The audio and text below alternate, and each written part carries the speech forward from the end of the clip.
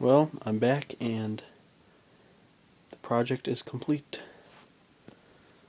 Thermostat controlled liquid oil filled space heater. I have a thermostat like this. This is the one hooked up to it. Now this is only temporarily wired. It will not stay like this. I'm going to either fasten this to the wall over here or somewhere along the lines of up there or down here. There's all the wire. 25 feet of thermostat wire. It's thick stuff too. Anyways,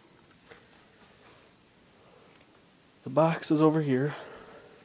I'm pretty satisfied with it, pretty happy. There it is. I'll unplug it.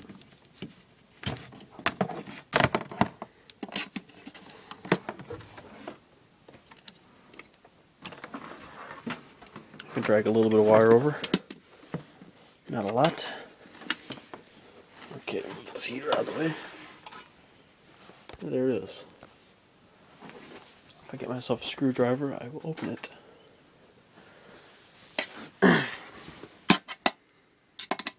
Overall, I'm pretty satisfied with it. Box was $5 at a Habitat for Humanity.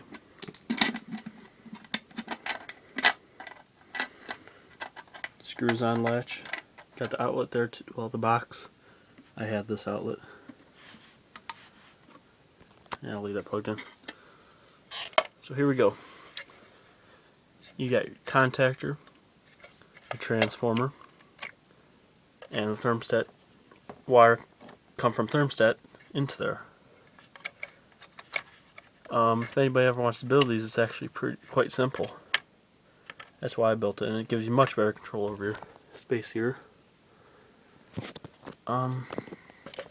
Here's the transformer. It probably won't look like this. This is only temporary. It's actually quite... it's a little warm right now because it's been plugged in for a while. Probably shouldn't be that warm, but that's why it's only temporary. It's gonna be replaced. Anyways, that drops it from 120 volts down to 25. Yes, it should be 24, but it doesn't make that big of a difference right now. It actually puts out about 28, 29 volts total, even though it says 25. But anyways, this is actually off a microwave. Very heavy-duty cord. Well, not. I wouldn't say very, but good enough right now for this project.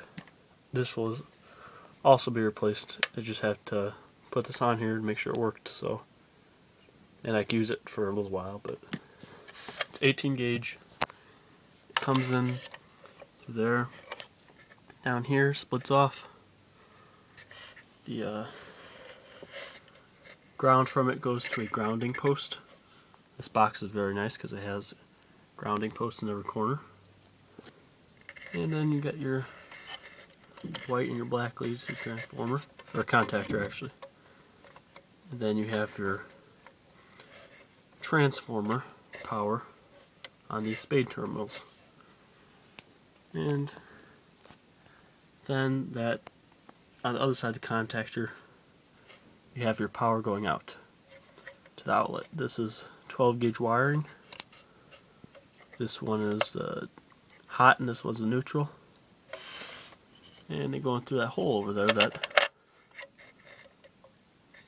is a connects right to this outlet box. And that I found that's the easiest way to do it right now. If I want to extend the outlet down to the floor or mount the box on the wall, all I have to do is take this outlet off by unscrewing that screw right here and this. I just put a conduit or something down. But yeah, the outlet also comes in and grounds to that post. It's kind of hard to see because I don't have much light here, but So yeah, it's pretty much it. It's just power from the transformer goes through one wire to this side. Then this side goes to the thermostat, which I used a connector to connect from the smaller wire to the bigger wire, so that I don't have to try to connect it to one of these bay terminals, which is not big enough. I mean, it'd be harder to do it that way, but here's one of the terminals. It's on there pretty good. Just the plastic comes off a little bit, but yeah, these are real nice. Just slips right over, and that's it. Got transformer for $1, contactor for $5, box for $5. This is about 50 cents. The box right here with the plate. An outlet I had, the heater I had, thermostat wire, $7, and the power cord, which is a microwave cord, got free because I found that microwave in the trash. So yeah, it seems to be holding up right now. It gets a little warm in here. I'm not sure if it's normal for this transformer to get around 90 degrees when it's running, 100 on the top of it. Don't really like that, but contactor buzzes a little bit.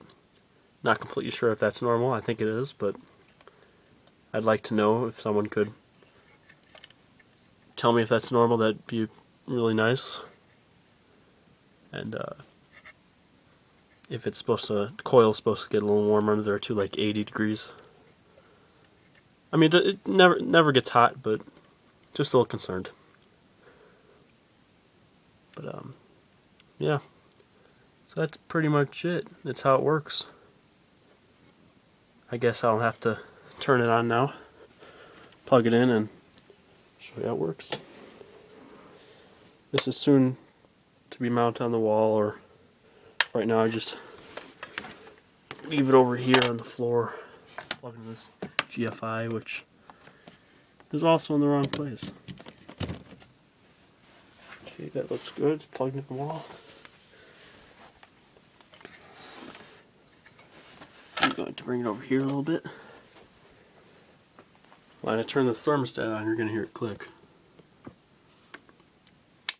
Well, that's not it, but I'm going to take the cover off and move the slider that way. There's mercury. Once it goes from this side to that side, it'll flip the contactor on, or close it, whatever. Yeah, it messed up a little there.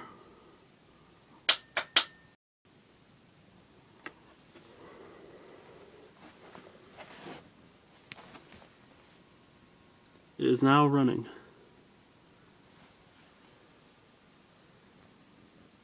Then when I flip the thermostat off, I'm going to say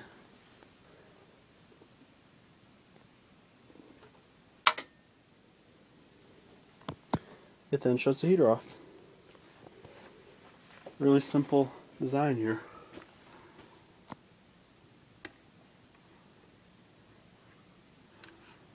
Yeah, I'm gonna eventually get digital here. I don't like that mercury.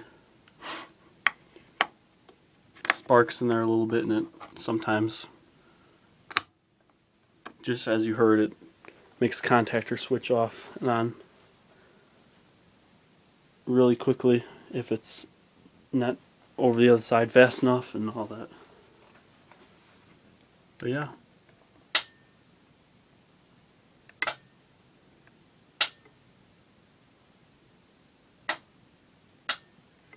Works good.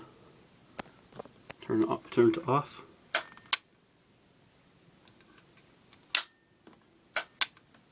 Simple as that. One day I'll have the cooling hooked up, maybe, with a contactor.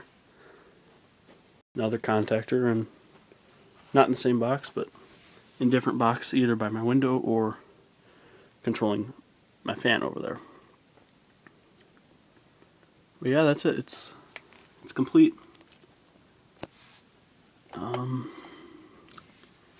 I probably should unplug this real quick and